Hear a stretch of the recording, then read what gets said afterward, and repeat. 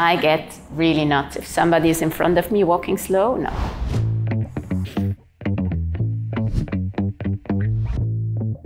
Wonder Woman. That's a good answer. Not really an either or, right? You really kind of need both, I think.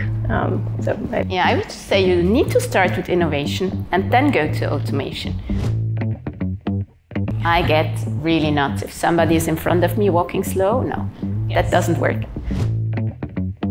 I think it's not about either or, we need both. So CCS, it's about reduction or mitigation, and DIC, it's about removal.